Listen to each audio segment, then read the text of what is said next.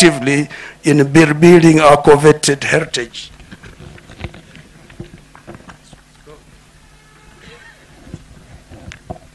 I have had comprehensive but meaningful sittings with kings, queens, and heads of states and diplomats to chart the best way forward in mainstreaming cultural virtues in contemporary development programs. We seek to open eyes to the amazing tapestry of history, culture, and the dynamic economics.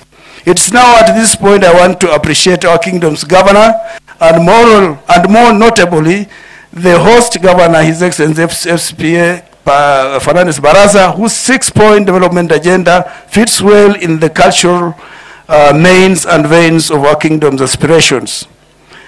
The will to put in place a robust Department of Culture and Social Services, not an afterthought primed to please, but to reiterate and emphasize the essence of enculturation, the spine that holds our origin, present and future together.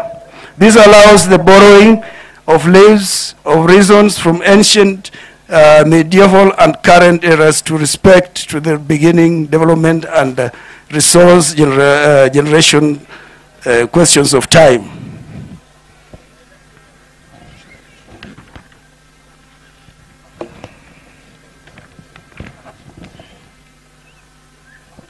I'm delighted to reiterate that the new constitution has recognized culture and empowered parliament to enact legislation to ensure that communities receive compensation or royalties for the use of their cultures and cultural heritage. I'm well aware that the process is ongoing through the momentum taken as yet to unearth the clear systems and structures that will benefit the holders of indigenous knowledge.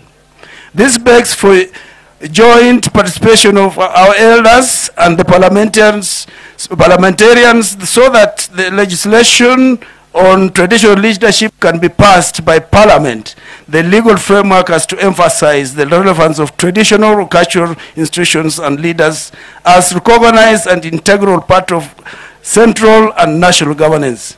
This may be done in accordance with the culture, customs, and traditional wishes and aspirations of the people it applies.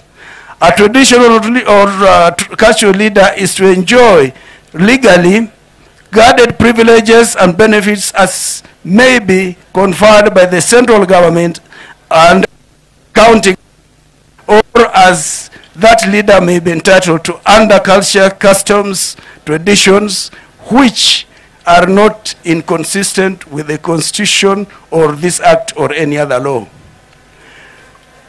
Construction of monuments does not only convey the sense of cultural restoration for a single community, but goes deep to provide tourist attraction, hence a place that serves foreign exchange. Growth of gross domestic products is realized in many ways, and traditional institutions have a stake in the proceedings. My dear subjects of the Wanga Kingdom, continue being adherent to the laws of land, continue respecting leaders, complement their efforts, whether directed for a genuine cause.